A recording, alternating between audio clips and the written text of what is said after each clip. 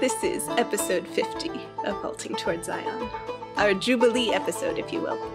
Greg and Bryan and I are here, and in addition, we have some special guests. We have Kate. Kate is married to Greg, and she's a great Bible, English, and history teacher in her own right. Often when we record, she is listening in and cracking jokes in the background, which is just delightful. So it's great to finally have you officially on the show, Kate. It's great to be here. Also with us today are my friends Sam and Laura Negus, who, if Instagram is to be believed, lead an idyllic life of bookish outdoorsiness in the mountains of the American Southeast, with their lovely daughter and a puppy who is too cute to be real. Is that about accurate? More or less. Yes, that is a completely manicured image. Yes, I am a heavily overworked, recently laid off, failed academic who's just trying to get by. So that's the stuff I don't put on Instagram. The puppy's cute, though. The puppy is that. He's real, yeah. He's real. So's the child. Yes. Great. Well, Laura is an artist and a librarian. And Sam, as you mentioned, is a former academic. I was fortunate to take a couple of his classes at Hillsdale a few years ago. So today we're talking about education and discipleship. And to start, by way of introductions, why don't we begin by sort of outlining where we are currently as far as roles in that space? That's kind of a very DC way of putting it, of the space that you work in. Nobody says what they actually do in DC. They're just like, oh, I work in the education policy space. It's like, sure you do. Anyway, so in education and discipleship, all y'all are parents, so that's one thing. But in addition, let's start with Sam and Laura. Where are you currently? What are you up to? I can go first.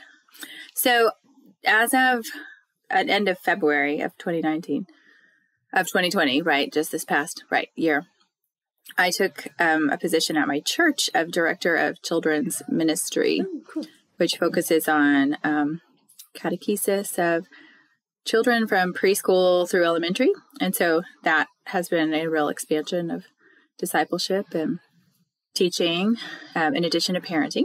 And then I also have a small music teaching role at the school where Joy is. Like once a week, teach basic music to all of the students.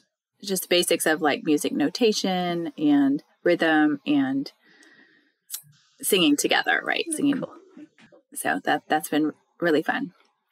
So I have sung in choirs for many years, but I've never done like actual instruction. So it's new, but it's a lot of fun. Very cool. And what kind of church is this? It is an Anglican church. Wonderful. Here in North Carolina, Redeemer Anglican. Great. Cool. Sam? So we have a Christian classical school. The easiest way of describing it is to say that it's attached to the church, but that's not actually correct. Oh.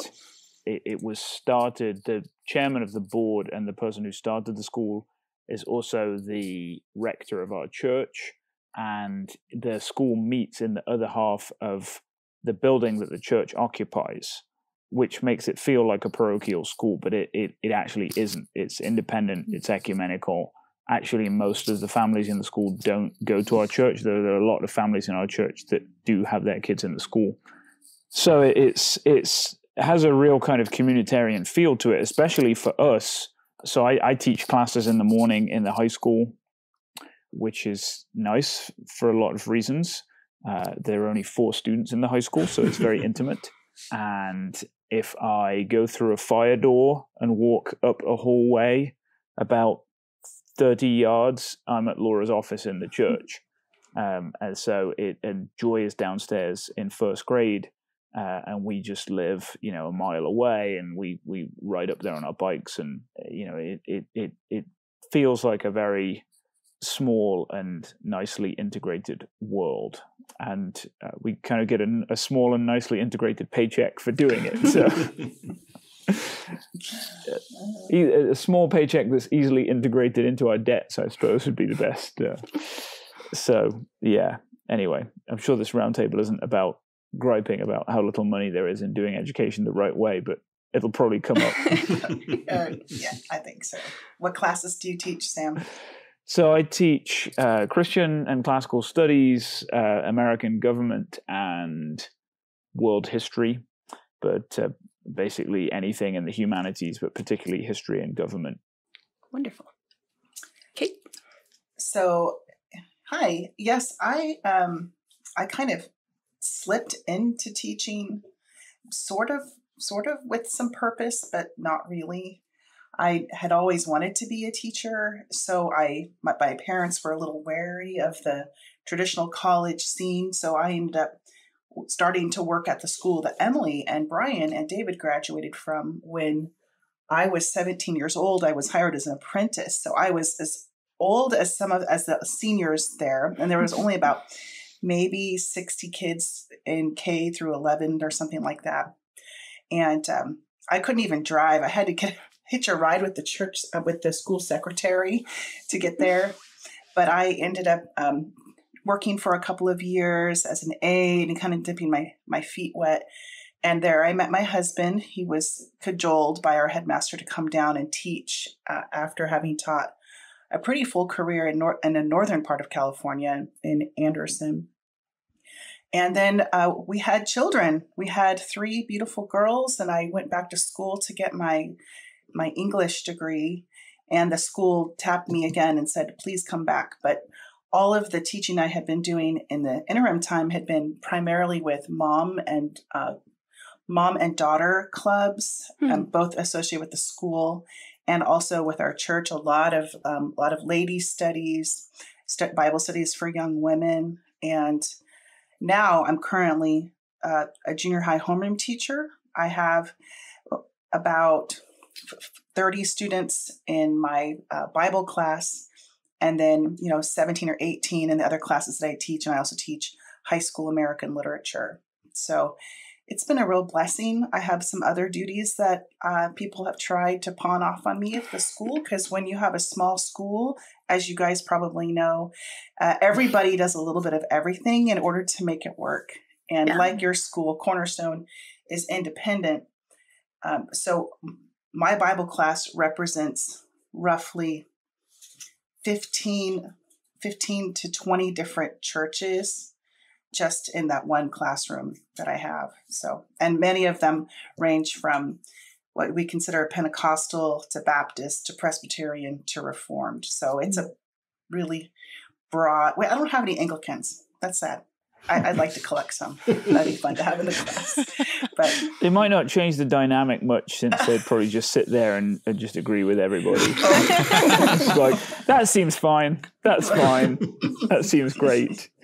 Yeah, I have just in one of my classes of 3 underclassmen, I have one student her father was a Mennonite pastor and they're now Anglicans, and another student is a Seventh-day Adventist. So yeah, it's variety. Ecumenical, yeah, and that's kind of one of the surprising things is the students who come to classical schools, and you those of us who are kind of really involved in the project assume that everybody else who buys in at a level sufficiently committed to have their child in the school must fully get what it is you're doing. It's like, you're right. The truth is, there's maybe one thing that they like, and they're all there for a different one thing. You're like,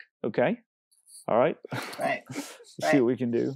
Not that is necessarily ecumenicism and that dynamic aren't necessarily the same thing, but I think they do overlap, right? Because where you choose to go to church generally points towards what it is that you value the most, and what it is that you value the most is going to dictate what it is that you see of value in a school.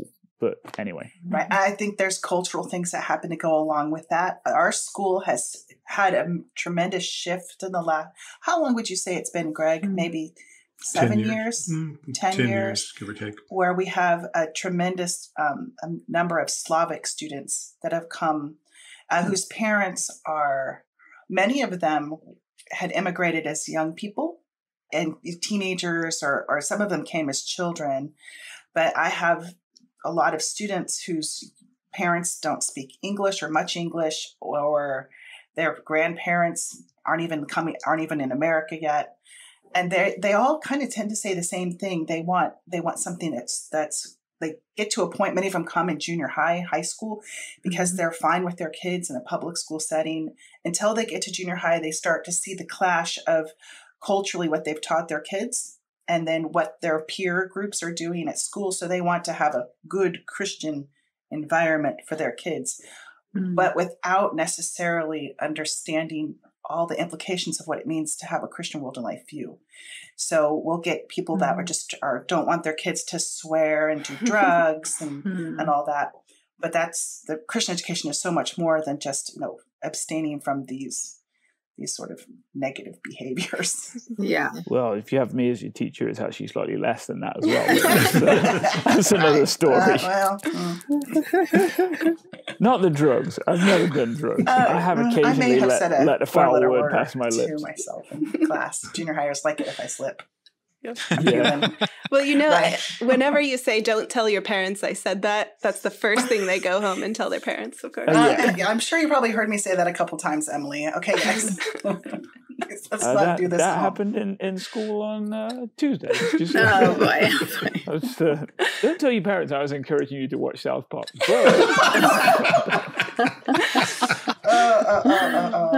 All right, Greg, how did you get into teaching? I grew up in Christian schools, sort of the same school, going through a number of changes along the way. First as a church school, then as an independent school. The man who taught me my last 4 years was my pastor. Wonderful, remarkable man who knew a lot about a lot, and impressed upon me how fun and interesting and exciting being a teacher could be. And yet that wasn't really what did it. I went to the local junior college and started as a physics major and found out I hated it, but was far enough in not to quit. But I realized one reason I hated it is because I'd had no science training to speak of in my Christian school. And I thought, Christian schools need to teach the sciences and higher mathematics. So maybe there's something there. And so I continued on and got a secondary teaching major in physics and math. And then went back to the school I graduated from and stayed there until it closed, as it too went through multiple shifts.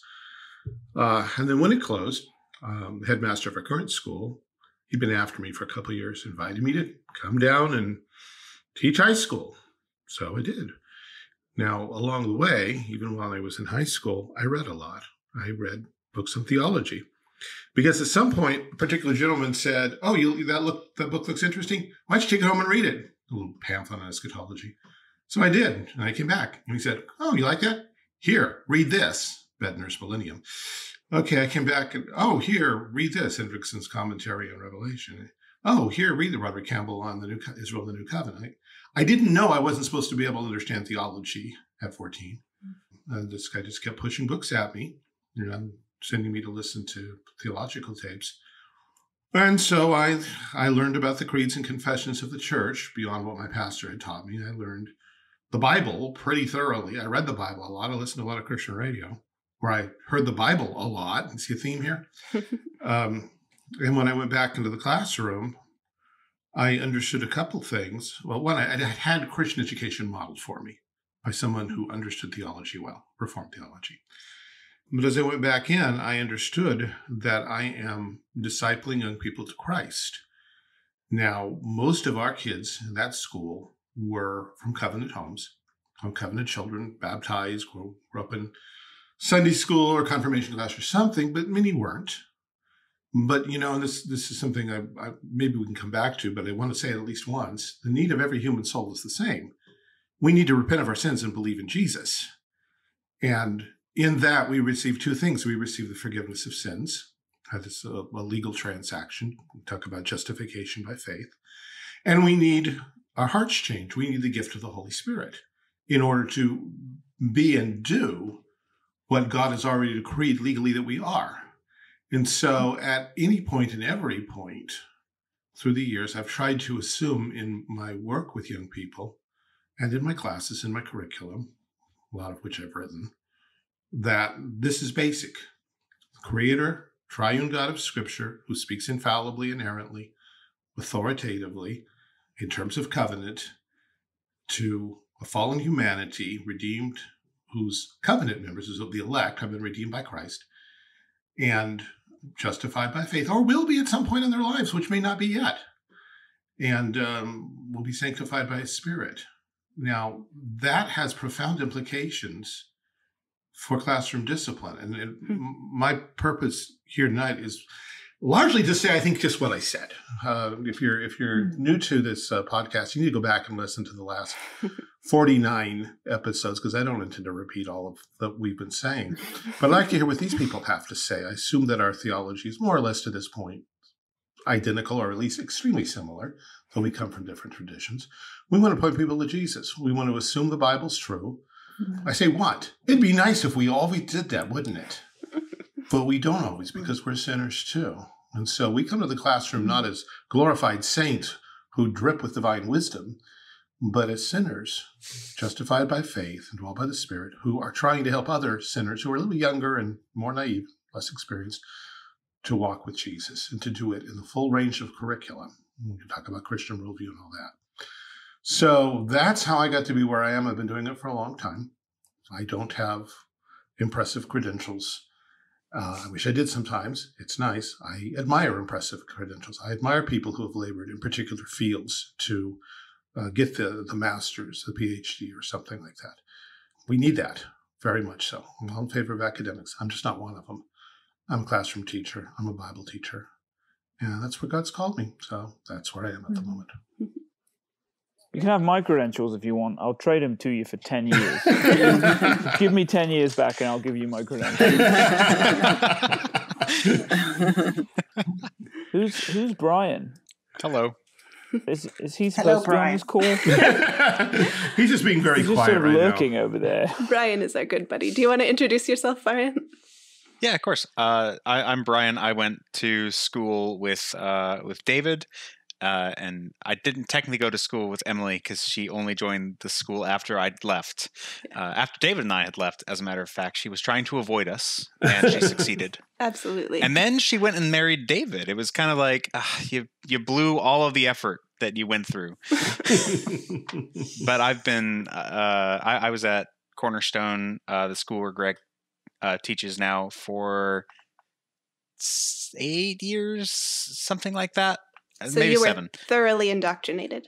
Yes. It might be useful, Bryan, to explain real fast your past theological background.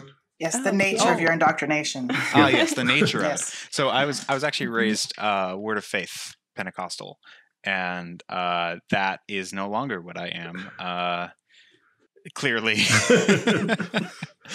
And sort of started this slow migration towards Reformed theology through junior high and high school, and now I go to an OPC here in the Sacramento area.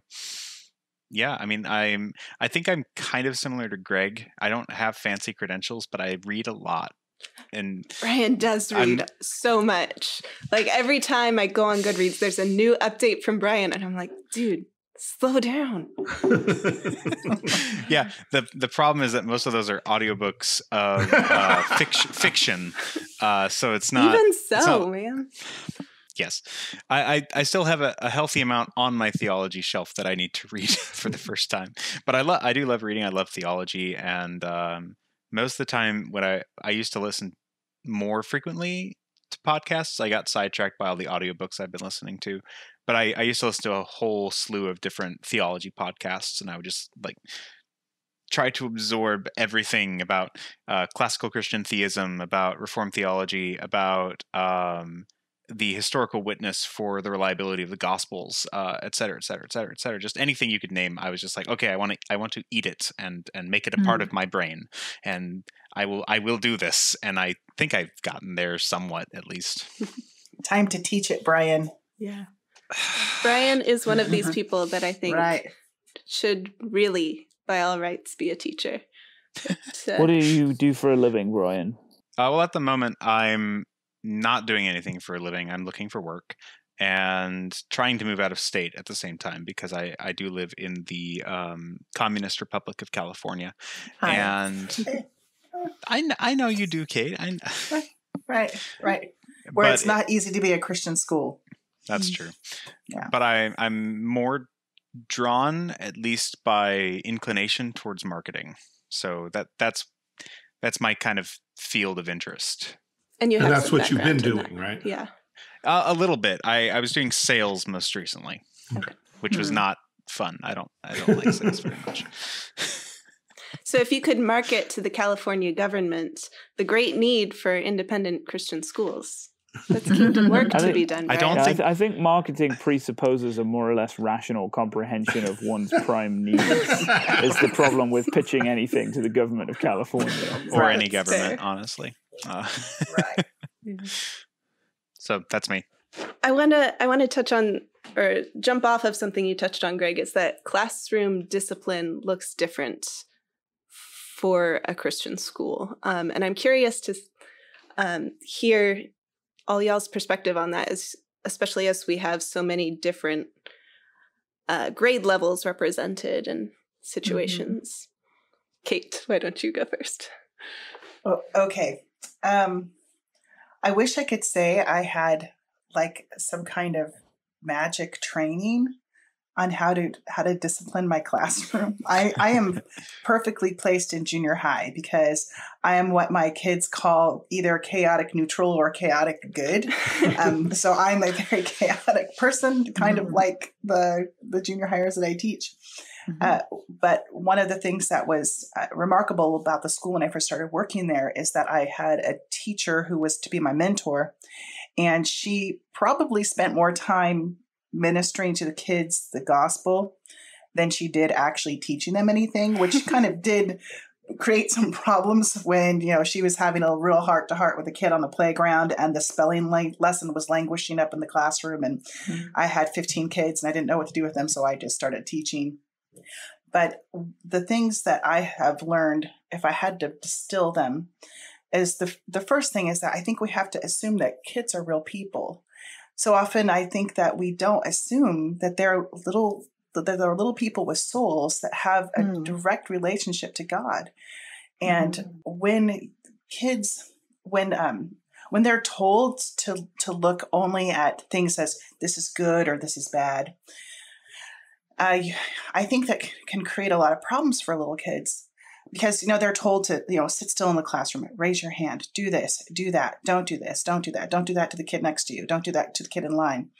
And of course, if they're not taught why, these things just become rules that are empty and either something to slavishly chain yourself to or something to purposely break all the time. So one of the most significant things that I ended up walking away with was just recognizing that each of my students has a relationship with God. And my job is to, first of all, I believe my first thing is I'm hired to actually be a teacher, so I must teach them something.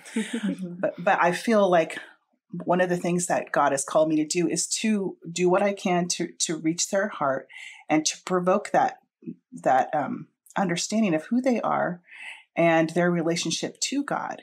Now, this is where a lot of where I had some issues with the teacher that was my mentor, because she very much was very much a kind of a Baptistic, I guess maybe you would say Arminian kind of bent toward her. And just about every other class was like an altar call, which is not necessarily bad. I think there's a place for those. But when you're dealing with a whole stack of kids, I think it's a mistake to think that they're either all rank unbelievers or that they are all Christians. So my main goal is to always share the gospel with them, which is the thing that both believers and unbelievers need to hear, that there's new life in Christ, that there's real forgiveness of our sins, and there's a real way to be right with God and live in a way that pleases him and brings joy to you.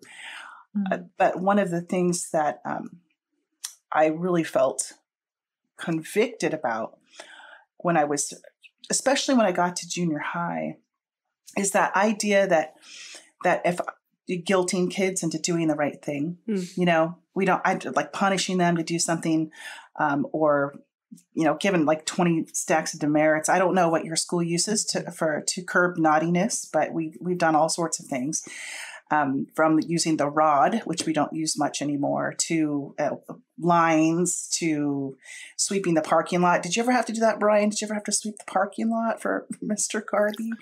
No, I don't think I ever did. Yeah, some kids had to do that, and it was a very futile task. But to understand that these kids, what they've done in the classroom is not being naughty. What they've done is sin. And if I can show them there's a remedy for sin in Christ, then it does make a difference when you have this long-term relationship when you're building with the kid. Because if they truly have come to Christ, then I'm talking about them with something completely different. They don't have to obey these rules to get me to like them. They don't have to obey these rules to be in my classroom. What they're doing is growing in Christ, and trusting Him, going to Him when they sin, calling out to Him when they need fresh grace for the moment to be obedient. But it's a huge mistake to think that our kids do not have souls. And I feel so frequently that people just think that they don't have a real relationship with God, and that they can't feel the power and the guilt of their own sin, and that they are many times desperately crying out for the remedy of their sin. And we don't give it to them because we give them rules or right ways of behavior. Yeah. So that's the first place that I usually want to start. But of course, I have some practical things I do to run my classroom, but I think if we don't start there, then the rest is creates either Pharisees or libertines. So when you say, when they break a classroom rule or something, it's not just that they've been naughty, it's that they've sinned. Is there a tension there between recognizing that these are sometimes rebellious humans and knowing that you don't necessarily know their heart, and it's not, how do you make sure that it is the law of God that's judging them rather than bringing down harsh rules of the classroom? Right. Well, I would say that the fewer rules you have, the better. I think that you should have very few rules in your classroom. And if you look at my classroom rules, I have about 10. And there's a reason why there's about 10, and you probably can guess why there's about 10 of them. They all tend to be the positive aspects of the 10 Commandments, actually. So, of course, I need to keep order in my class. But, you tend to have every kid is in a different place spiritually. And so some are going to be very tender to your exhortations with regard to Scripture, and some are just going to be little pistols. And you do have to give them consequences for their sin. But the thing is that if I as a teacher have to make sure that the things that I'm requiring in my classroom are, first of all, consistent in the worldview of the classroom, right? If that makes sense, and that there's something that I'm willing to enforce every time. And that they're not my own personal whims, but that I can go straight back to what the Scripture has said and say, no, this is where I'm basing how we're going to treat one another in the classroom, even if it's just as basic as love your neighbor as yourself. Every teacher, though, has different levels of what's acceptable in his or her classroom. So I have had students who, well, for instance, I'll just use my own class as an example. I don't require my students to raise their hands. And that goes against the grain of like the younger grade teachers, like the 5th grade teacher. If she walked into my classroom, she'd be like, this is the Wild Wild West, because there's like people are calling out, they're talking over each other and everything. And I do that pretty intentionally, which I can share with you some other time. But there's a way that we do it, and I had to teach them and instruct them. And it ultimately came back down to we're creating a safe learning environment for everyone. And that means that you must exercise self-control. What does that look like? That's hard. That's challenging, but there's no better opportunity to do that, I've found, than removing that kindergarten rule of raise your hand or walk in a straight line or anything like that. Laura, you look like you have thoughts. Oh, I was just absorbing. To be honest, I don't have a lot of hands-on. I mean, I do have them in the music classes, but I see the students. I think I have only taught 3 lessons so far because the school didn't have any specials for the first quarter because of COVID restrictions, and so I'm still getting to know the kids and in my music classes, and then my role in children's ministry began immediately before all of the quarantine things. And so I also haven't had very much hands-on things. So, but you have a daughter. I was going to say she has a lot of hands-on experience of discipline with one child. So it's not a very large data set. That is true. It's not a very wide data set, but it is a very voluminous sample size of a single kind. No, I was really enjoying absorbing these. I don't think very consciously about these things a lot. I need to about shepherding the heart of the child.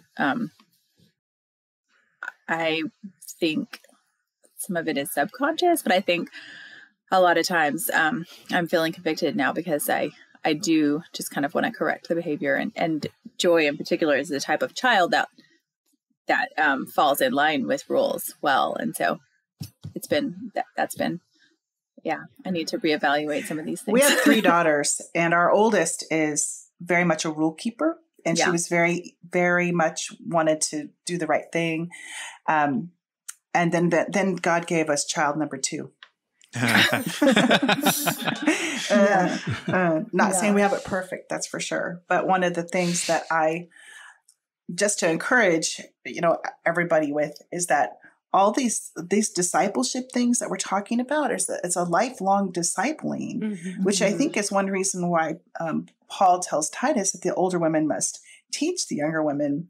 And the older women learn a lot through teaching, which I'm not equating you, Bryan, to an older woman, but what I'm telling you is that the best way to learn something for yourself is to have to teach it to somebody else. Yeah.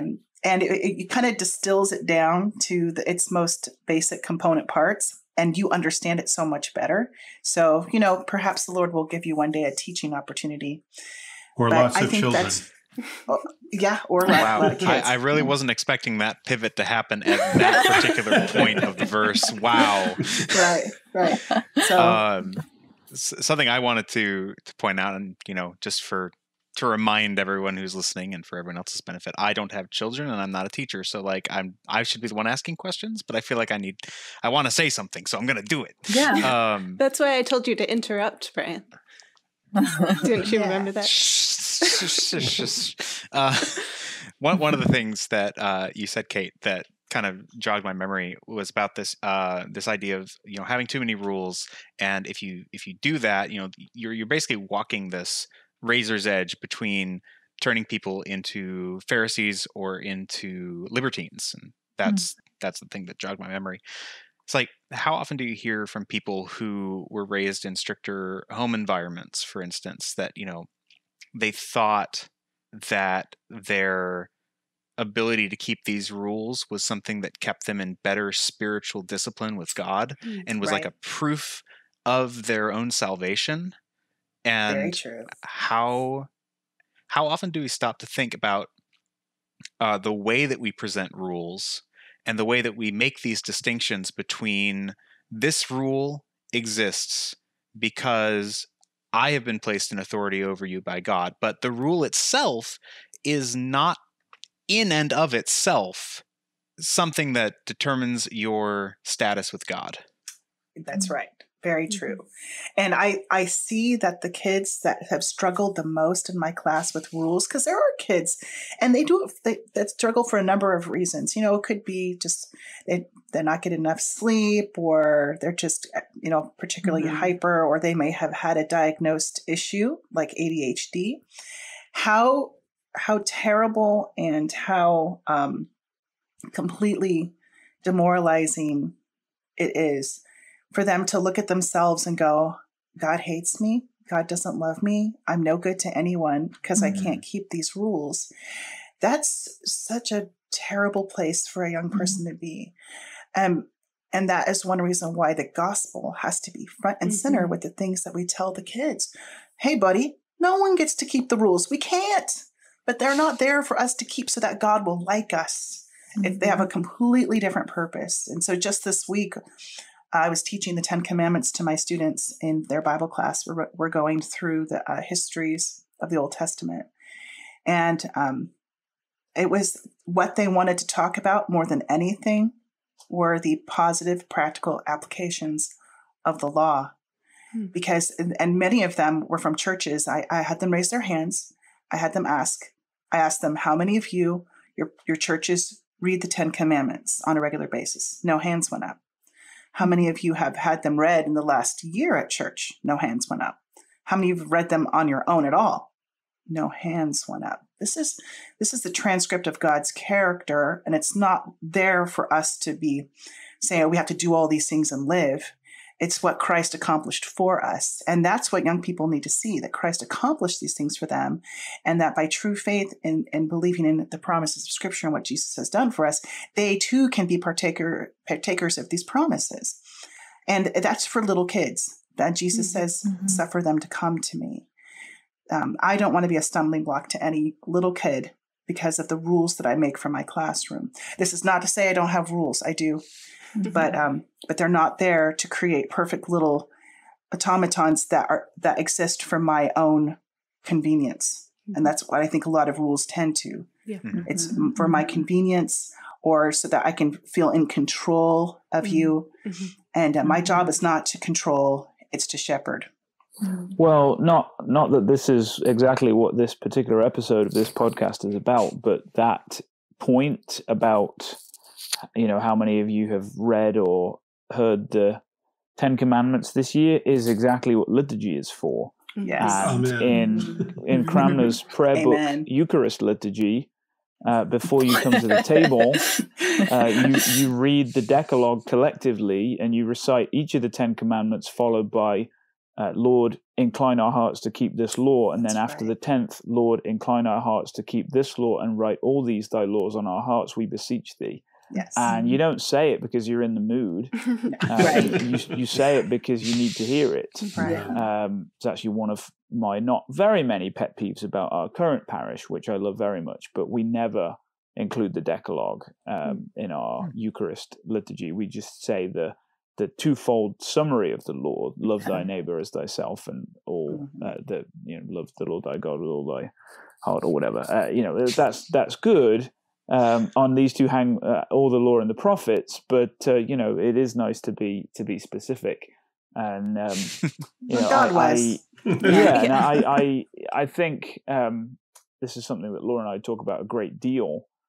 We both believe very passionately that liturgy is good for children, whereas our culture thinks exactly the opposite. We have a cultural predisposition to think that if it's routine and boring, if it's the same, it's boring, and if it's boring, the kids won't like it. Whereas at least little kids, that's exactly what they want. Yes, is to know how things are supposed to be, and really that's in micro scale. That's what classical education is. Classical education is a manifold, diverse, and complex, but still cohesive and in some sense kind of unitary, or at least unified, if not unitary, story. And eventually you'll figure out how, what your place in this story is. It's a cultural and spiritual heritage that's being handed down to you, and you fit in at this end part, or maybe not the end. I don't want to trigger Bryan, but you fit in at the part that we're currently at, right? And maybe it's the end, or maybe it's not. Who knows? But as far as classroom discipline goes, I think that what Kate was saying about the gospel and souls is good. I think that a kind of related principle that Laura and I have always talked about and has been important to us, and is one of the things that my parents always talked about, I know it's always easy to fixate on the parts of your parents' parenting philosophy that were crap because they stand out more obviously to you. But one part of my parents' parenting philosophy that I've appreciated more and more over the years, that I always remember them saying is, well, every child has its own personality, and you can't really do very much about it, right? You have to parent the actual children that you were given, Right. Yes. and recognizing that they have their own personality is an important beginning of recognizing that they are their own independent moral agents before God. Yes. And as far as classroom discipline goes, I think my approach is similar to Kate's. I wouldn't class myself as a libertine, but as Emily can testify, most of my instincts are thoroughgoingly libertarian. And so, I don't. Yeah, I got into an argument, pretty fierce, short and fierce argument with a company police officer this week, which, in my defense, he started, but I wasn't going to back down because he got my libertarian hackles up by telling me that something was none of my business when I asked him a question. So I don't really care much for authority figures, and consequently, I don't really want to be one. But I do when I have to, and when I have to is when the thing that we're in the classroom to do doesn't get done. I think the difference between an authoritarian and a libertarian is that an authoritarian wants the rules to be obeyed because he egotistically thinks of the rules as a projection of himself. And a libertarian doesn't care. A libertarian doesn't care whether you like him or not. Wouldn't you love to be in California right now? No. Yeah. That's easy. There's The never been a immediacy moment of that I've wanted answer to be in is California. You would just die. Yeah. No, God bless you all. God bless each and every one of you. No, if you like, I can soothe your soul by pulling some of my guns out of the closet and showing you via Skype. But you'll probably get arrested for being on a Skype call with someone who has guns in the closet. But anyway, without a mask, you should really have a mask on for me. Yeah, and I for you. Yeah. I should put a mask on my guns, maybe. But I think the point is to model. And this is different because I only teach older students. I've never taught students younger than high school. Modeling is huge. Yeah, but to model respect for the thing that you do, that, look, I don't really care whether you respect me in an egotistic sense, right? Like, if you do what I'm telling you to do just because of the way that you feel about me, that's nice, but it really isn't the point, and I'm not going to insist on it. I don't care if you like me, but I will get upset if you disrespect this thing that we're in the classroom to do, because it's very, very important, and it has something to offer you. And I'm going to show you what it looks like that I am trying to accept what this thing is offering me, and hopefully I make that appealing and winsome. Right. And then you have to figure out what that looks like for you. I don't mean to sound like that's completely relativistic. I don't mean that. What I mean is as Greg said, right, the core human need is the same for everyone. There isn't a story that's whatever you want to make it, but we're all individuals, and we each come to the story and are incorporated into the story in a way that's somewhat unique to us. And so the interacting with, understanding where they fall into this great human story, of which the gospel is the central and defining part, is individual as well. And if once they get to the age of high school, they're well beyond the point of internalizing anything because of external pressures. Right. They will only put a mask on, and you won't realize that you didn't do the job until it's too late. And so if you can't draw them out and appeal to their real personality and find how to encourage them to engage with something their own internal drive, you'll miss the whole mission of what you're doing. And discipline is a part of that. And that's I always prefer positive discipline of, encouragement to grasp the beautiful thing.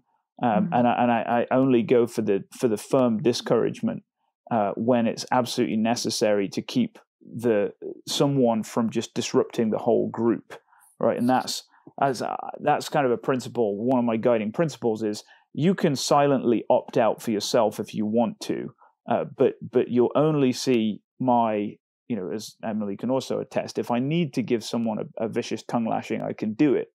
But that only comes out when I feel that students are jeopardizing the work that I'm trying to do with and for all of the students. And I guess the last thing I would say on this, and this Laura might have more to say about this, or any of the rest of you, but one of the conversations that Laura and I have all the time, and one of the things that frustrates me about parenting in general, although we don't always do this perfectly, but I think it is one thing that we do probably better than most, and I'm sure there are things we do worse than most, but this I think is one of the things we do fairly well at, is to continually have conversations about what we want Joy to be like in the future, right? And I don't mean that in terms of how can we control her and make sure she becomes the exact person that we have in mind, but this is the person that she is now at age 6. This is the intrinsic part of her personality that's never going to change. So what's the ideal, healthy, independent, but still communitarian, godly version of that at age X or age twice X or whatever? What does this bad habit look like when she's 8 if we don't check it now? What does this good habit grow into, and how do we cultivate that? And how do we expect it when she's 6? And what does it look like when it's 10 and 18 and so on? And if you don't have that vision of where you're going, then discipline will be what Kate said of, I think, less than ideal discipline, which is aimed at your own convenience. Yeah. And it's what we talk about this, with parents who aren't fortunate enough to have, as my old headmaster always said, the bandwidth to think about those things. Single parents, parents who are overworked, parents who don't get the support they need from their partner. Divided families where maybe the mother gets it and the dad just doesn't, or more rarely the other way around. They're working too many jobs, working too many hours, whatever it may be, and all you have the time and the emotional energy to do is just put out fires. You're being a problem to me right now. I'm going to do this because it'll make the problem go away more immediately. And you look at that and say, well, look, what you're doing will make that problem worse in 10 years. And nothing can be worse than that. Like you can't afford to do it wrong now. And just people don't get that. And I think schools don't get that. Agreed. And I think sometimes we have such a narrow, and some of the things you said there were so profound and important, because we have such a narrow vision of what discipline is, because we think it's just smacking down bad behavior or pointing out good behavior, positive discipline, but it's discipling, it's teaching, it's constantly modeled for our own children. And it's modeled in a million countless ways that are not actually things that we say, but things that we do, where we spend our time. Even how we say things, those things have profound impact. And as a classroom teacher, I also have a number of friends in the homeschool community. And one of the reasons why a lot of my homeschool friends want to homeschool is because they want that parental oversight of their children. And they feel like it's their calling before God. And that's very good. I do agree with that. But they also think, I don't want my kid necessarily influenced by people that are not me. And I have two objections to that. One is that we all live in community, and God gave our children to us, and we have a responsibility, but so do every other adult in their lives as well. I want lots of godly people speaking into the lives of my own children. But the other thing is to think that the school can undo what the home does. And it is very, very unusual for that to happen, because it's so the home is such a profound influence on young people. They say the first 5 years, right? It is almost impossible to undo the behavior patterns, the thinking patterns that the children bring with them to the classroom, despite our good teaching. And even though what we're saying is good and right, it's really hard to necessarily say, well, I'm going to now mold you after this particular fashion. What the children bring to school with them is who they are, and we kind of have to work with that. We don't have the option to make them after our own image. Yeah, I think the latter of those 2 points is something that Emily wanted to talk about in a bit, with regards to what we wish parents maybe knew or got that they don't know or don't get. But the former is important as well. And I'm not really one to cite social science as evidence for anything, because I think it's mostly a pile of poo. But studies do consistently show that when you look at people who were raised in Christian homes, like we all were, as far as I can tell, and who are continuing to be professing Christians in adulthood, as we all are, that one of the consistent factors is that they had influences in their life who were not their parents, who told them the same things their parents did, and they made personal connections with those people. You know, I'll you know, when I was young, I grew up in a Brethren assembly, and I don't know why one Sunday I just started sitting next to where I grew up in a really tight-knit Brethren assembly where everybody was uncle and auntie, and this great, very devout, godly man, John Grice, who was one of the elders at the church. He always handed out the hymn books on the to everyone on the way in on Sunday morning. And I just started sitting next to him one Sunday for no particular reason. He didn't have any children of his own, and he and his wife just kind of adopted me as their a surrogate child, I guess, in the assembly for years. And he was a big one. He wasn't the only one, but there were lots. Those kinds of influences where children have people to look up to and respect and revere, and to think that when they do right, they're not just receiving the approval of God, who is a kind of disembodied, obviously God is not disembodied. It's the second person of the Trinity, is eternally embodied, resurrected, etc. Anyway, you know what I mean, right? This kind of unseen idea of God, the unseen idea of God's affirmation or disapprobation comes to us primarily embodied in the people in our communities.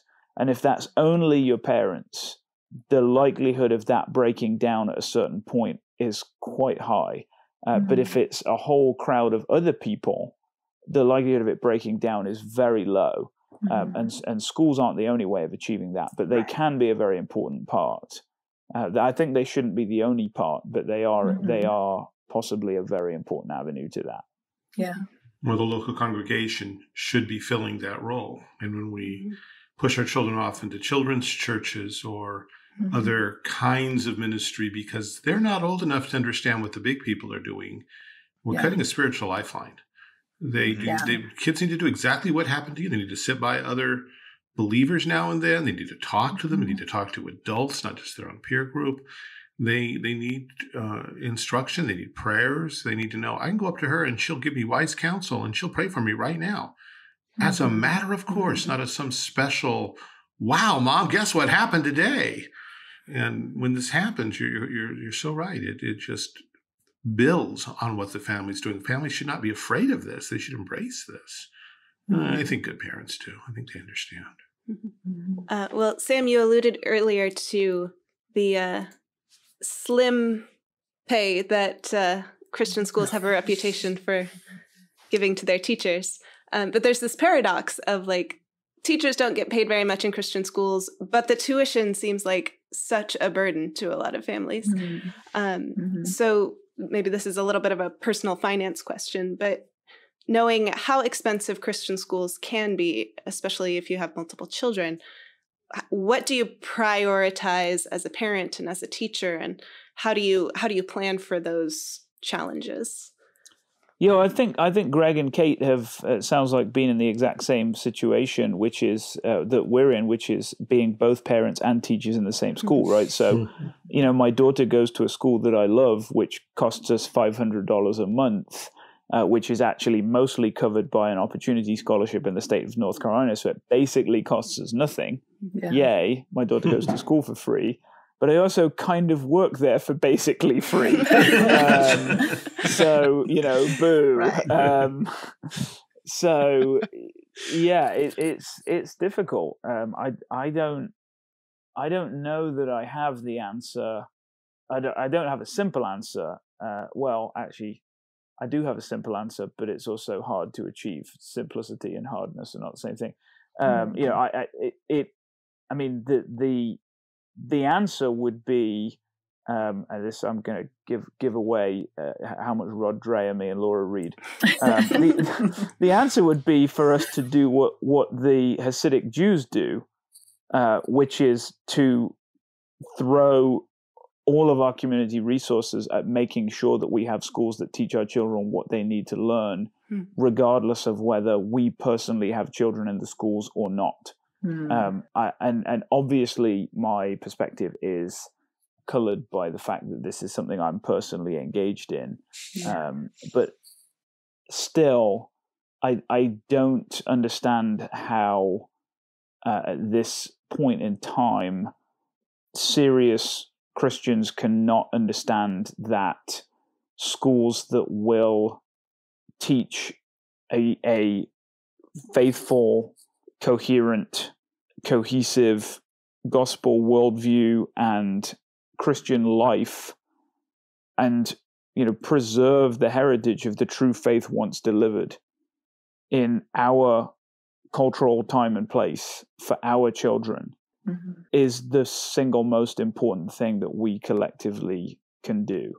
And you don't individually have to be that rich as a community to sustain that well. If the school is run only on the money of the parents, you might have children in school for 10 years of your working life, or it'll hopefully be slightly more than 10. Okay, 15. Let's say you have two kids, one of them's 3 years older than the other. You're going to have children in school for 15 years of your working life. So if you only give money to a Christian school for those two children during those 15 years, the cost will be immense, right?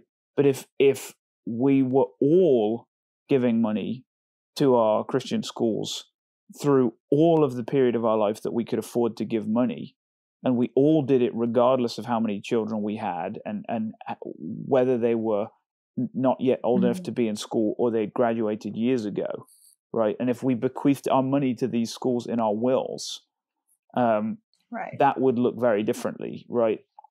How you organize that, I don't know. Someone with a vision for this who knows a lot of rich and powerful people, like some kind of Larry P. Arnn of the Christian classical school world, needs to convince a lot of wealthy, blue-haired old ladies that giving money to the Fund for Classical Christian Education is the way that they can preserve everything that they care about after they're dead, and put together some immense endowment to help these schools. Like I said, that's a simple answer, but it's also very difficult to achieve. In terms of how individual schools run, I don't know. I'm not underpaid as a teacher because the school that I work for undervalues me. Yeah. Right. Like the headmaster is working like a slave for, I don't know, $30,000 a year or something ludicrous. Yeah. I mean, he deserves 5 times that. Yeah. He does everything. He's running carpool in the morning. Yeah. He's sending emails out at midnight, his life would kill me, and he's earning an absolute pittance. So, it's not like he's hoarding all the cash for himself and just paying the teachers not enough because he's nasty. There's no money. Right. And I think you've hit it. We're all just paying kind of as we go for the kids that we have. The parochial school model has kind of fallen away. I think in our own region of California, the only parochial schools that are in existence right now are Seventh-day Adventist and some Catholic schools. But even then, they've fallen on hard times. The all-girls Catholic school, high school just closed several years ago. The Lutheran school closed. So when you have an independent project like Cornerstone, where you have a lot of different people at school for a lot of different reasons, you're going to have people giving money for a lot of different reasons, or not giving money, or not able to give money for numerous reasons. When our school was first founded, a number of the people were from a very well-known multi-level marketing firm, and they wanted to promote, great American Christian education. And so there was a tremendous amount of money that went into that. But then slowly, as our school started to grow, we had single moms that said, I want this for my kid. We had grandparents suddenly finding themselves raising their grandkids. We had 2 parent working homes, and they're barely scraping by, and they're doing all they can to, scrub toilets and be crossing guards so that they can have some of their tuition lowered.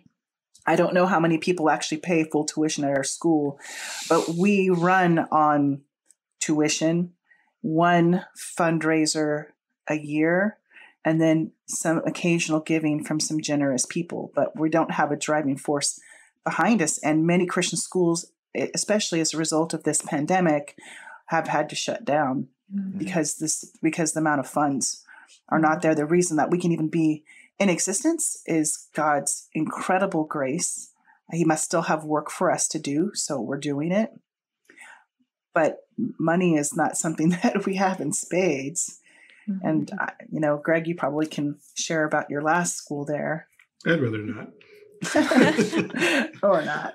Well, I would like to jump on to some of the things Samuel has said, because, of course, you're very right in all of these things, but they presuppose some sort of creedal foundation. We all agree that this is the faith we've lived for, will die for, and will perpetuate into the next generation.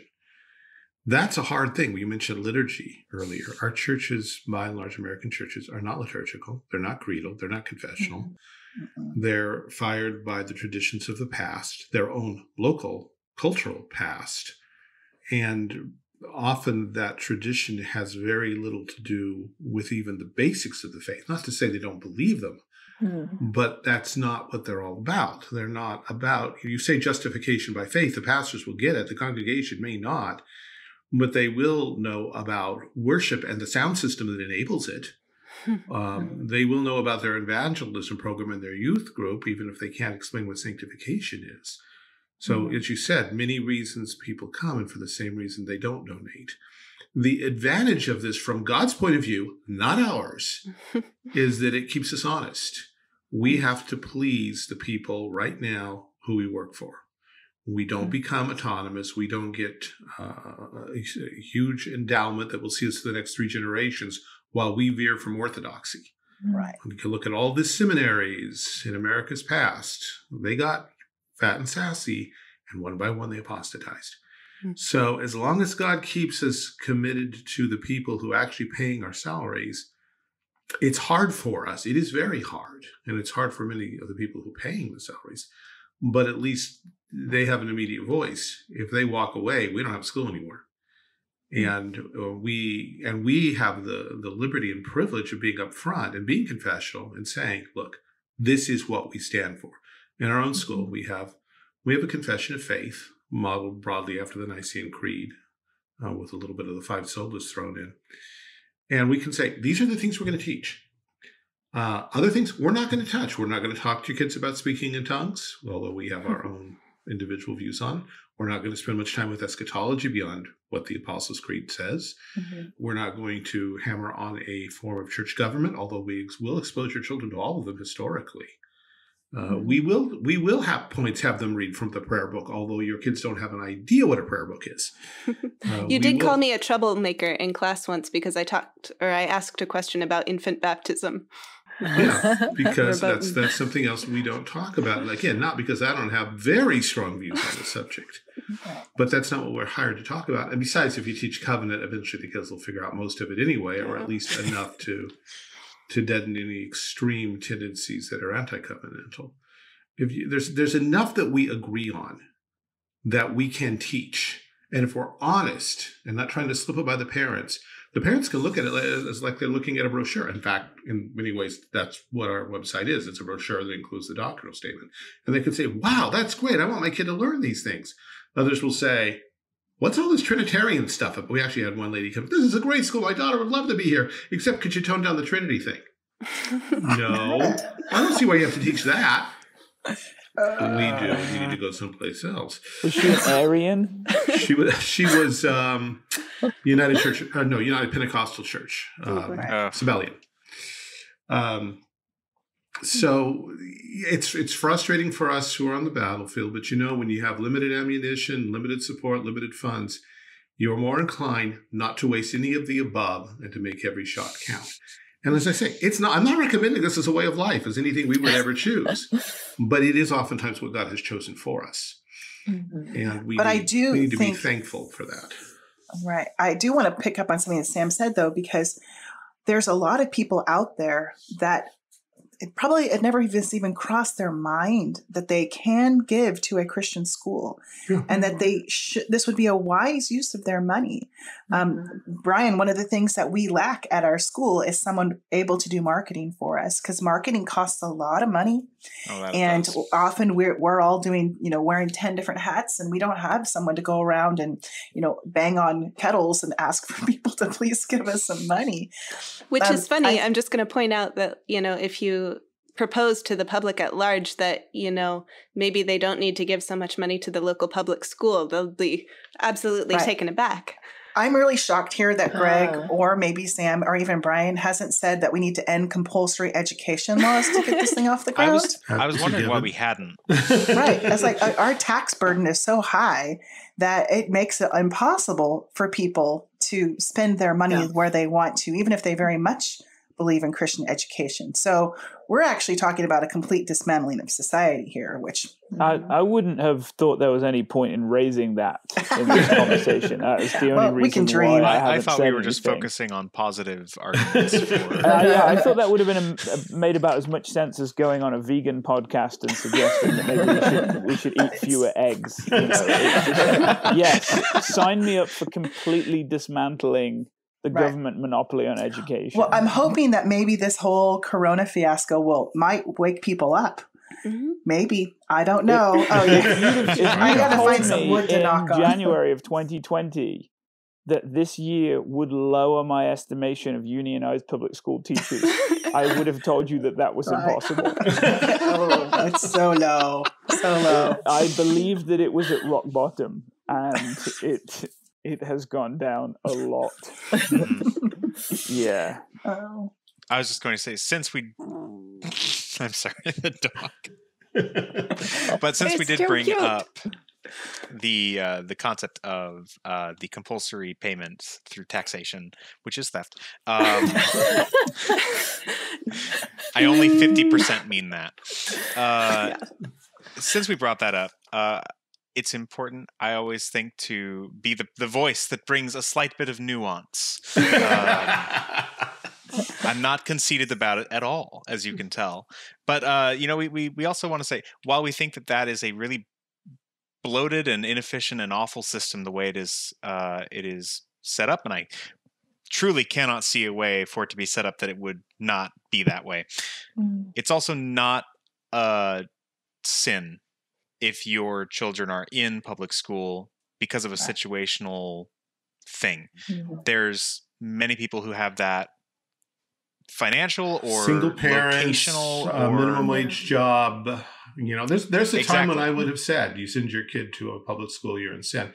I've grown older and wiser. It's not ideal. And this is exactly where people in your church should get together and help you around that. But if you go to a church that has no vision for Christian education, we'll change Find churches. your church. It would still take time.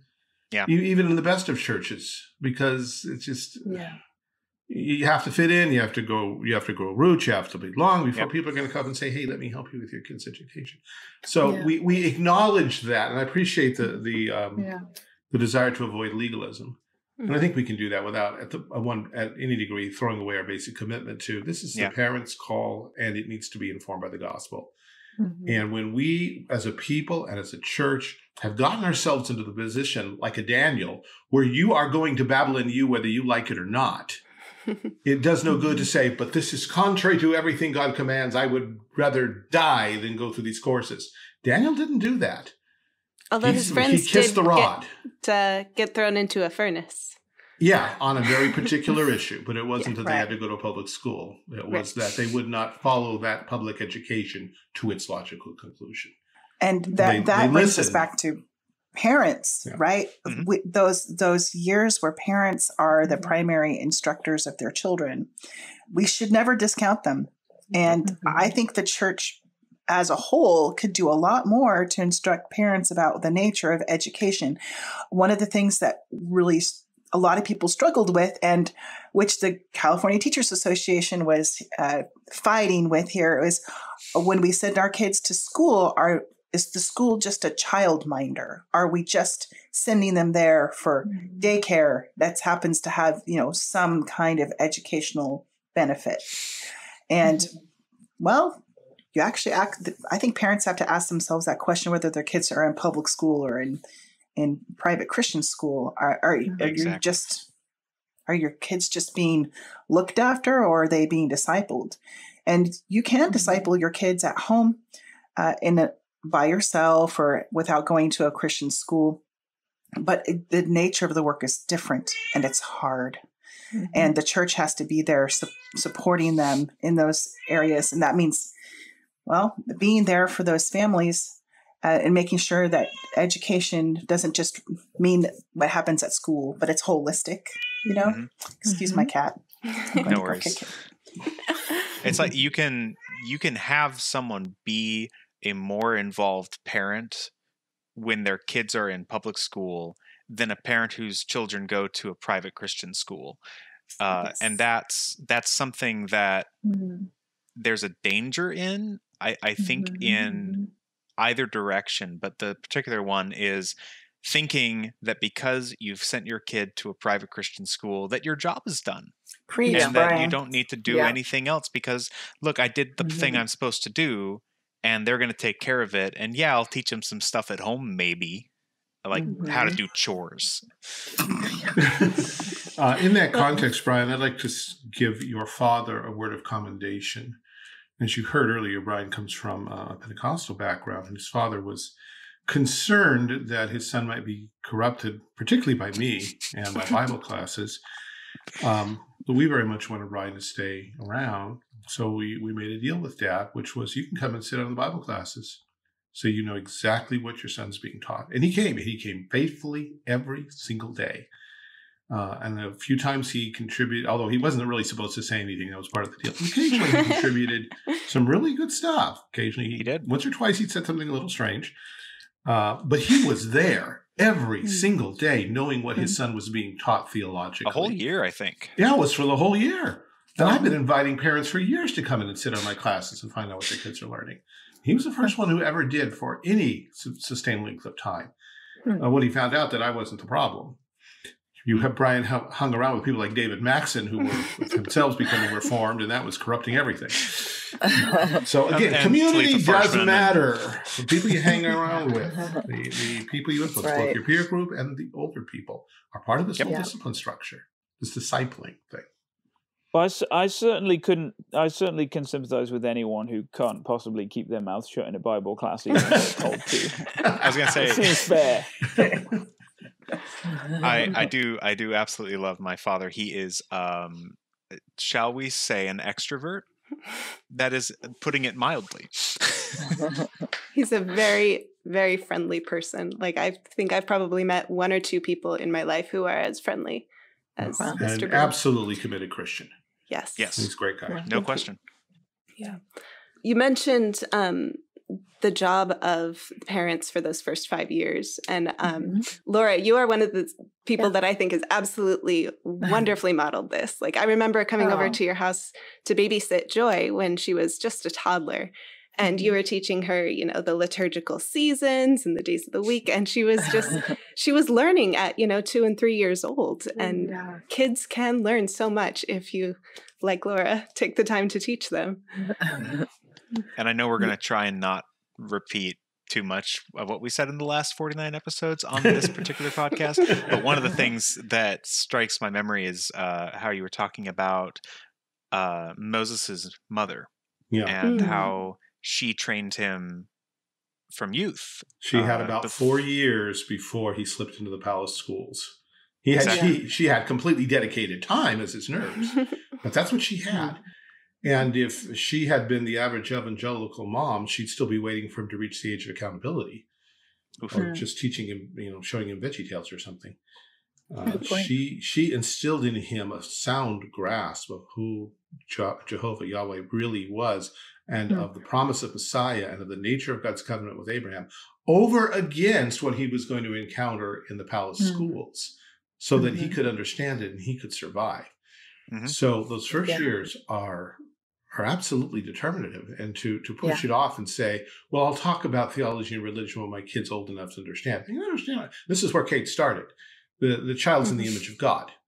That means she has an immediate relationship with God right now, and is already religious, already the image of God in its own particular way. And that needs to be nurtured and instructed, not ignored. And if we ignore it, we leave the child to his own sin nature, and that's disastrous.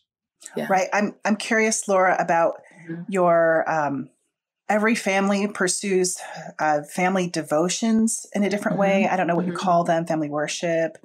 I'm curious to know how your family does family worship with your daughter, how that works into her school schedule too, whether you catechize or every family is different. I feel like that's one of the things that our headmaster always asks is, tell me about your family worship time. And he actually can determine quite a lot about a family from their answers. So I'm curious to know. That's good.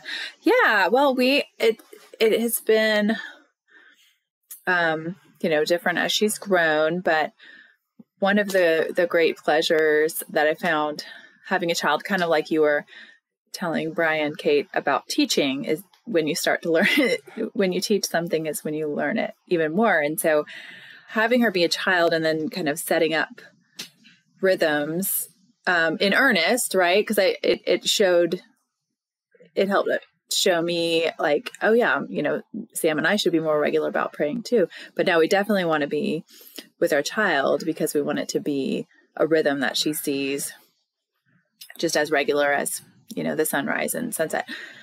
And so I'm trying to think, like in the very early years, we always would do prayer time at bedtime. I'm trying to think what we would do Psalms together. My earliest, it became more codified when she was 2, and we were going to a Lutheran church in Oklahoma, and they gave us a little copy called My Hymnal of a little morning and an evening liturgy with hymns, and it was just very accessible and doable with her. And so we started doing that and just kind of singing the same, or introducing little songs, learning a handful of songs and then expanding it and learning those prayers together. And then when she got to be 3, we would do like a little morning time in the mornings, and with like very light, like preschool work, and we would add the morning liturgy from that. And so it just kind of expanded and grew. And so mainly we just do morning office and evening office. And now we're at an Anglican church again, and we use Anglican prayer book for those things. And I don't know, what would you like to add, Sam? Yeah, I mean, we have in the last couple of years added like a little prayer table in our house with some like colored seasonal altar cloths that we change for the season of the year. So, green at the moment for ordinary time, and on important saints days, we just switched it to the white cloth for All Saints Day a few days ago. And we'll go over to the purple cloth for Advent here in a couple of days, and so on. And we have candles and little things and various symbols. So, like, I bought a bunch of these little animal toys. So, like, we've got a little lamb, and there's a lion, and we've got a pelican, and like all these little Christian symbols that we've explained to her, and we kind of rotate them out depending on what season of the year it is. And there's none of these things are magical, and it's in some ways counter to the way I was raised. My dad kind of thinks of himself as a very principled, low church Anabaptist of the worst possible kind. He doesn't think of himself as being the worst possible kind. That's what everyone else thinks. I was raised to believe that this kind of liturgical practice, by its repetitiousness and its lack of originality, was consequently inauthentic and necessarily superstitious. Yeah, it was superstitious, and therefore it was unmeant and would be ineffectual. Which is just very Wesleyan, and I respect the Wesleys as saints. I'm not so sure about the logic of their religious milieu. I think it spends previous generations' capital, and we're now out. The bank account is empty. You can't presuppose that people have a stock of Christian idea and imagination, which you only need to ignite into passionate belief. We are now left only with the passionate belief, and we have none of the imagination. And what does that look like? Heresy. Really creative heresy. Core heresy. So, what we're trying to do is give her a sense of an imagination of the world. So, for example, I'll give you just a few anecdotes. Right before all the lockdown garbage started, and this endless year turned into the just shower of poo, we went down to Pawleys Island, South Carolina, to synod, and our church was being received into the diocese formally as not a missional parish, but a full parish in its own right, with full standing and membership in the diocese. So we had a whole bunch of us kind of trek down there and just kind of show our faces at synod. And before we went, we explained to Joy what we were doing. Now, as far as she was concerned, we were going to stay in a big beach house with a bunch of other families in church who have little kids her age, and we were maybe going to go find some crabs. Right, like that was what she was in for, which is fine. She did, but we took the time to explain to her, when we say the creed, that we believe in the one true holy Catholic Church and the communion of the saints and the resurrection of the dead. The people that we'll see at this thing are a very small part of what we mean by the communion of the saints. They are some of the other people who believe what we believe and worship the God we worship and are redeemed in the same way by the same Savior in this geographic area at this point in time that we live. But there's others who live beyond this area, and there's others who are dead, and there's others who are yet to be born. And they're in that too, but we'll see a few of them this weekend. And that shapes a child's imagination. Right now, this isn't a room full of strangers; it's a room full of strangers who are this thing. and it connects to me because I say these words every day. Yes. And that's the kind of thing that we mean by shaping the imagination of a child. What is the nature of the world, and where do I fit into it? And you have to worship in a way that practices that thing.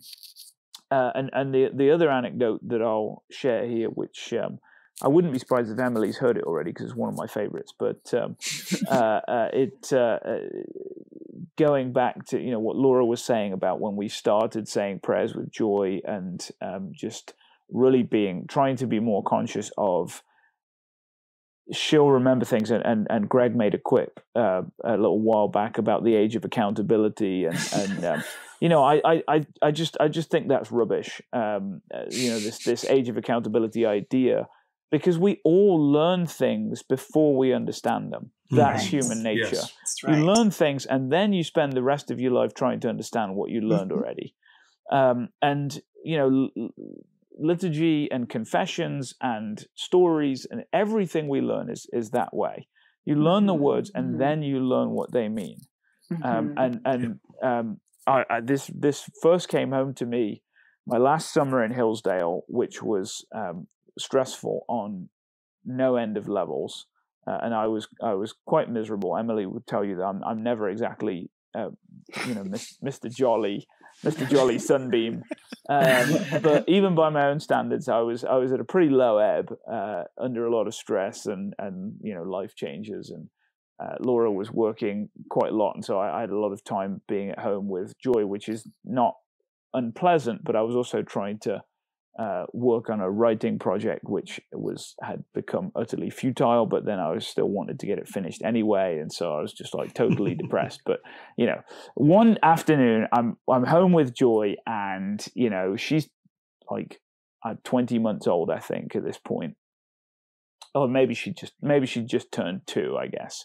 So she's just 2, and it was raining outside. She asked me if we could go outside, and I said, "No, Joy, we can't go outside." And she said, "Why not?" And I said, "Well, it's raining." And she said, "Why?" And I said, "I don't know. Ask God." and she said, "Bear in mind, we haven't done any work on trying to memorize anything at this point in her life. All we've done is just go to church every Sunday." She snapped back immediately. Very God, begotten, not made. I was like, oh, okay. That's the best. Yeah, this one's listening. She's learning things. There it is. The Nicene Creed comes, I'm so glad you told that story, because I try not to tell stories about other people's children, but I love that story, and I would have told it despite my rule. I'm glad you did. That also makes me feel better, because I had like a weird, I don't want to call it like a vision, because that has connotations, but like this thought where I was like holding my own child and going, now God, in all of his essence, is simple. And I remember thinking at the time, I was like, okay, I may not want to start so much complicated stuff right then, but now I'm thinking, you know what, I'll just go with it. Yeah, right. No, I mean, and that's a huge mistake we make with children. Yeah. We think they're stupid. Yeah. And what they're just untaught. Mm-hmm. And they need exposure. And the problem is not catechizing your child to memorize complex phrases like that. Mm-hmm. That's not the problem. The problem is never explaining it, never showing what it means to live it, and never teaching them how that thing belongs to them and can be joyful. Right? That's the problem. Is like my father-in-law is always saying, my mother would never answer any of our questions when we were young. She never answered any of our questions about religion. We would ask her a question, and she would always just say, "That's just the way it is." Right? Mm-hmm. And that's the intersection of parenting and education. Right? The thing that a school and a good school and a good parent has to do and can never not do. Right? The great sin is to answer a question with, "That's just the way it is." Mm-hmm. Right? if you have a rule, and this is our rule, like I won't enforce any rule that I can't give a positive account of why it's there. If I can only explain the negative of what it is that I don't want to have happen, then that needs to change. Either the rule is bad or my understanding of it is bad. So because I said so, it's not.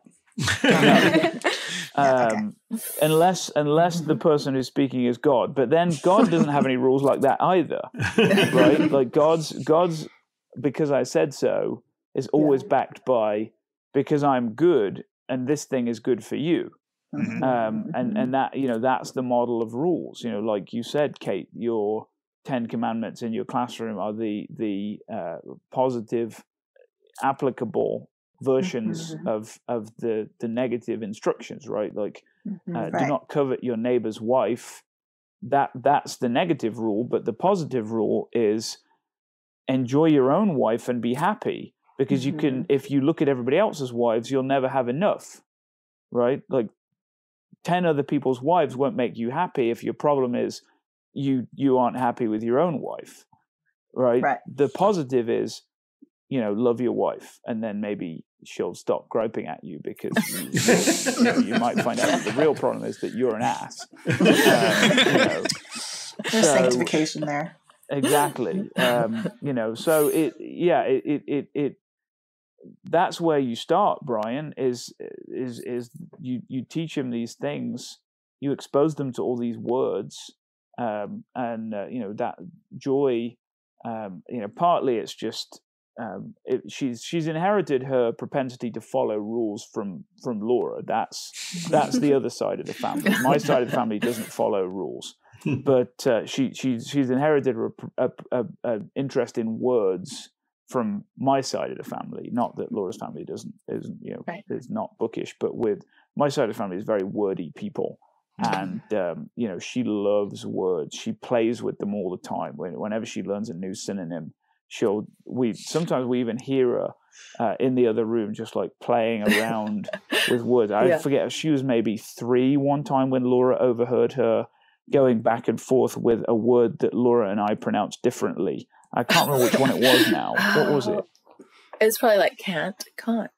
I think it was something like that. It's like, tomato or whatever. Yeah. She was just like going back and forth saying it the English and the American way.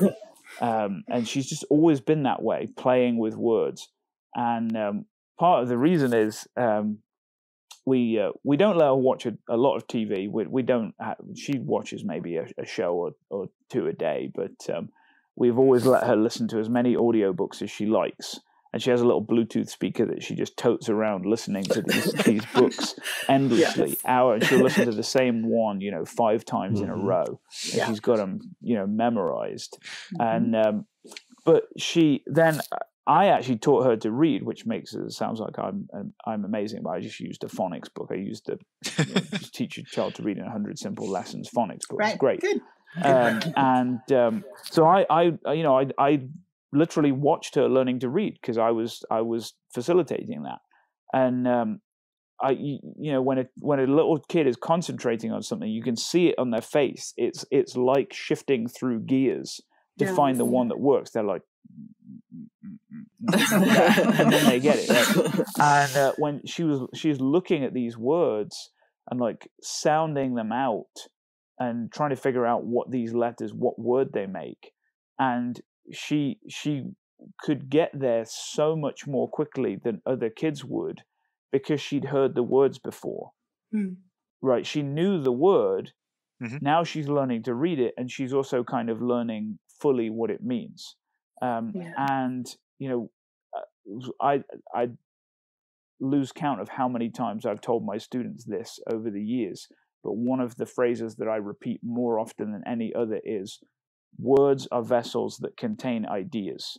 And the more words you have in your brain, the more ideas you'll keep there. If you have a poor vocab, words will go through your brain like a rainstorm over a desert.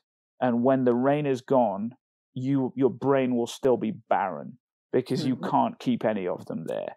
But if you have a strong vocabulary, you'll be able to keep all these words, and you'll be able to keep all the ideas that go with them, right? And the Augsburg Confession is just that, right? It's words that describe a God whose essence is ineffable and yet complex, not complex. It's without parts and simple. What does that mean? Mm-hmm. It means something so sublime that we can't actually reduce it to human words. The best form of words we can ever come up with will only do part of the job, right? Mm-hmm. And so waiting until people can fully comprehend it to teach them the words that we use to try to comprehend it is a fool's errand, because none of us can comprehend it. So you start with the words that we have. Once they've memorized them, then they can learn. One of the things that our church uses is the Heidelberg Catechism. Mm-hmm. And our first daughter had a steel trap memory. And she was 4 when she memorized the first answer to the first question of the Heidelberg Catechism: what's your only comfort in life and death? And it's a fairly long catechism question. It is. And she probably didn't understand most of the words that were in there. And we actually require our children, as they're being catechized, to memorize this catechism about 3 times over before they get to the age of about 14 or so, when they generally are making a public profession of faith and after confirmation. Mm-hmm. But they don't understand the big words righteousness. They don't understand sanctification. They don't. These are words that they hear frequently, but we often don't stop and take time to explain them. I know that's true because I see the kids that come into my classroom and I ask them, what is righteousness? And I can tell them every week and they won't get it right. And one year I put that question on every Bible test the whole year. And I said, it's going to appear until everybody in this class gets it right. You must memorize this definition. And they were frustrated, but that class all knew what it meant. And I think what you said is so profound, because kids need to have pegs on which to hang their knowledge. Mm-hmm. And that primarily comes through repetition. It comes through memorization. It comes through reading to your children and not saying, well, I'm going to give you this junior version of a Bible. Yeah. When we did family devotions with our children, we did not read a children's Bible. Mm-hmm. We read the Bible. And when our oldest daughter was 2, Greg was reading the account of Abraham. And sometimes we could get like maybe 4 or 5 verses before she was just like, okay, she's done. Mm-hmm. But she got to Abraham's death. I don't know if you've told the story in the podcast, Greg, but Abraham in the story died. Mm-hmm. And Emily broke down. She was uncontrollably Your Emily, sobbing. not me. My Emily. Greg, what's going on, honey? Abraham died. She's 2.5. She understood something about her friend Abraham that was dead, and it was because we were just reading. Now, how many children's stories include a death of a character? Right. Abraham and he died. No, they don't. Okay, they just don't. Or if they include death, they make it something cute, like the death of the world and the flood. Yeah. Where it's a very cute story. Yeah. And, Joy's bedtime story today was Beedle the Bard's the warlock with the hairy heart. So that's pretty brutal. Right. We definitely don't cut that stuff out of kids' stories. Yeah. And it's like when we take these things and we try to say, okay, this is something that they're not ready for. Especially like you were saying, these words that we use to try and you meaning Sam, these words that we use to try and describe what we know of God from Scripture, that doesn't even give us the whole picture. It's presumptuous of us to say, well, I know what that means, and therefore I will give you the kids' version that you could understand at that age. Mm-hmm. Mm-hmm. But you'll get the full version that I understand later. How does that not translate into some kind of weird Gnosticism where we have this magical we need power a bell over these for every words? time we mention Gnosticism It on the wasn't show? me 'Cause this it's time. Every It time. wasn't me. Gnosticism Right, so comes I up have every secret week. knowledge, and I can't share it with you yet. These things in Scripture are for our children too, and church, and what we experience in church is for our children too. And I could go on for a long time. Yeah. Well, we could all go on for a long time, and we, in fact, already have. Yeah. So I think we should sign off. Typically, at the end of every show, we give a recommendation of a book or a movie or an activity of some sort that you recommend for our listeners. So I think we should do that and then sign off. So, Bryan, are you ready with your recommendation like you always are? One of my favorite, I'm going to try and keep this short. One of my favorite cuisines is Indian food, and it is expensive sometimes, or it can be, especially if you want it fresh, because they do like the buffet stuff during lunchtime some of the time, but it's been sitting out and it's just not as good. And so I learned how to make my favorite Indian dish, which is butter chicken. And so I'm going to recommend butter chicken. I will send Emily the link to put it in our show notes. And there's a couple weird like ingredients that you probably won't find at your local grocery store. You may need to like order it off of Amazon or find an Indian market near you like I did. But it's very good. It's very rich and very flavorful. You like marinate the chicken in herbs and Greek yogurt overnight, and it just makes it so soft and delicious. So I'm recommending food this time. It is very non-intellectual, but God made chicken and he made spices and for his own glory. For his own glory. Amen to that. All right, we're going to go clockwise from my screen. So, Kate, you're next. I'm going to recommend one of my favorite bloggers and a book that he's written. His blog is the title of the book, and I don't know, Emily, if you read this when you were working at Cornerstone that one year, but the blog is called Smart Classroom Management, and the author is Michael Linson. He's a public school teacher in San Diego, and he has some incredible insights on classroom discipline and management. And funny story, my supervisor and I share his blogs and his emails back and forth because we get so much out of it for how we manage our classrooms. And we just swear that this guy is a Christian because sometimes he'll slip in some comments and you're just like, no one in their right mind who's not a Christian would say anything that kooky, right? Or use that kind of language. And so one day my supervisor was emailing me and to say, did you read that last post? Did you catch that line? Now I'm sure he's a Christian. She thought she was emailing me. She actually emailed him.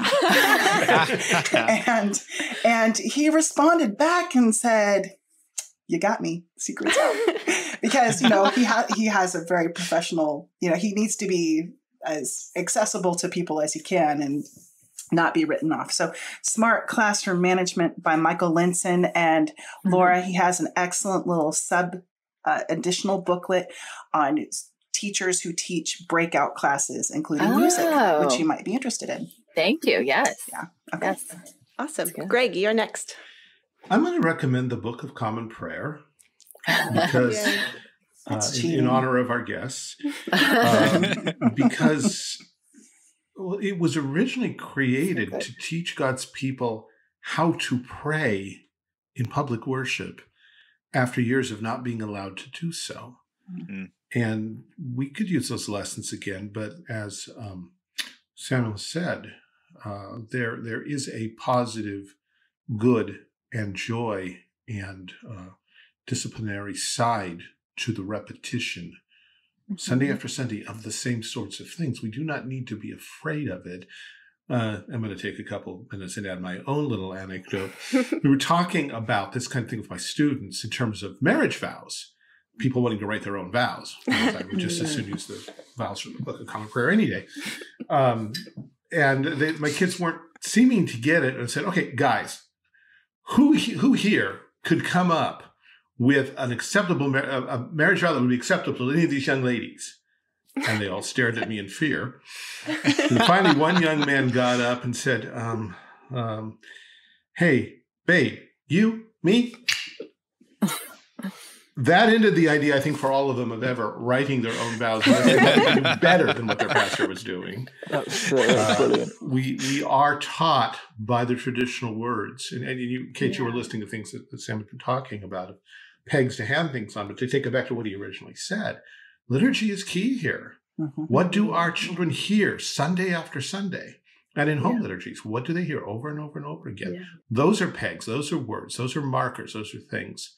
Mm-hmm. And so even if you're not Anglican or Episcopalian or whatever, get a copy or read it, preferably the oldest or older versions from Elizabeth's time or maybe even further back, and experience what another tradition, how they do worship, and find the beauty in it. So there's mine. Yeah, it might tie a few passing side comments that I've made in this podcast together to note that my parents, my dad wrote their own marriage vows. I've never read them. He only told me that they'd done that. I'm sure they're crap. No one in the English language has come up with or could come up with anything better than everything I have I give unto thee, richer, poorer, sickness, health, better, worse, until death us do part. It's Amen. Awesome. Laura? Okay, I will recommend, quick question. Will this podcast come out soon, or is it a few, middle of December? Middle of December, okay. In that Christmas case, no. You just have made two fabulous smelling and tasting Christmas puddings, so we could side recommend homemade Christmas pud for your own Dickensian Christmas pleasure. That's right. Drink with hot gin. And I will say they taste better than any of the store-bought ones. I think I might actually be a convert. I mainly do it for Sam, but I was like, wow, this is actually good. So making it yourself makes a difference. I was going to say though, small children catechesis and is kind of my biggest passion. So I'll recommend, since it's coming out right before Christmas time, one of my all-time favorite Christmas picture books, which is appropriate for all ages, but it's The Clown of God by Tommy DePaola. And also because we were talking about reading children's books in which characters die, it's a book that I've been reading to Joy since she was really very small, and it's he didn't come up with the story, right? He's kind of rewriting this legend, and so beautiful, and the art is beautiful, the story is beautiful, and I love just relish reading it at Christmas time and really entering into that mystery of Christ in the incarnation and what we offer, what we have to offer, what can we offer. And it's really, really beautiful. So that's my recommendation. Great. Sam? All right, I'm gonna be a classic academic, and you asked me to recommend one thing. I'm going to recommend three things in declining order from the sublime to the ridiculous. One of the pleasures of being involved in the classical education movement, especially for those of us who were educated in really rubbish state schools based on progressive philosophy, is that you get to teach. You can know that you're giving your students something that's better than what you had, and you go back and you learn the things that you wish you'd been offered the opportunity to learn when you were young, and so you kind of get to read all these things that people probably think you've read already that you actually haven't. So like many classical school teachers, I have to work a second job to be able to afford to live. And so, unfortunately, I don't have time right now in my life for reading anything other than what I'm reading in class Fortunately, the stuff that I'm reading in class is terrific. So that's good. I'm reading good stuff. It's just the same stuff that my students are reading. So in my classical studies class right now, we're working our way through Sophocles. Theban plays his Oedipus cycle. And if you haven't read them, read them. If you've read them, read them again. Especially at this moment in time, Antigone, the tension between Antigone as this extreme kind of anti-state diehard, Antigone is all my tendencies are in Antigone's direction. Like just to take a fatal stand on identitarian principles that just like, this thing that I am is stupid and I'm going to die to spite you. Damn it. Kill me now, you authoritarian bastard. That's what I am. Then Creon he's we need government, we need laws, and sometimes they have to punish people who are troublesome to the polity. So it's a timeless play, and that's what makes it classic, right? It speaks to the human condition, and it always will. So yeah, Sophocles, Antigone. One of the things I've done this year more than ever is to change my consumption of news from daily anything daily to be exclusively monthly and weekly periodicals. I read magazines. We take a bunch of magazine subscriptions, and I don't listen to or watch or consume the daily news. So, for example, a certain American politician who won't be named, the sound of whose voice is very annoying and the things that he says are very annoying, I don't hear them because I don't hear anything. I just read about them afterwards, which is annoying enough. And so, turn off the television, turn off the radio, and read a magazine. And lastly, I strongly recommend not cheering for Derby County Football Club. Because it's miserable. And if you don't know what that is, that's good for you. Don't Google it. All right. I think I'm going to recommend Pippi Longstocking. I actually bought the anthology, the nice 1 volume, in order to give to my dentist. Long story. Okay. So is your dentist a child? I didn't think you were that hard up. Does he have long red braids? No. So some of you may know this about me. I don't manage medical situations very well. I tend to internalize stress, and then when it's too much for me, I either burst into tears or pass out. I can attest to that. That's happened in my office. That's true. That's true. And so I was having wisdom teeth out this summer, and it did not go well. I have had wisdom teeth extractions go well. This one didn't. And so I had brought with me, knowing that I was probably going to have a hard time, I'd brought with me some children's book because I was like, I need the lightest, fluffiest thing. I think it was like a Betsy Tacy book or something. And the dentist saw this, and when I start to, tear up and have a hard time, she's like, so when I came to America when I was 10 years old, I would read Encyclopedia Brown and Pippi Longstocking. Your hair's red like Pippi Longstocking. And that was just like the angle she took to try and comfort me. And I just appreciated her so much that I went and bought this anthology of Pippi Longstocking to give to my dentist. The problem is, with coronavirus and everything, I haven't been able to give it to her, and now that's several months ago. So now it's just awkward. And I have this book of Pippi Longstocking in my house. So I might just give it to someone else because probably she doesn't remember me by now. But anyway, they're great, wonderful children's books. A Swedish-American author, I believe. Just fun, just real fun. I think her father is the king of the cannibals in the South Seas. That's right. Which is the kind of stuff you can't put in children's books anymore. Right. Right. You mean the authors, right? Oh, yes. No, Pippi Longstocking. She has a horse that lives in her house also, which I think would be really messy.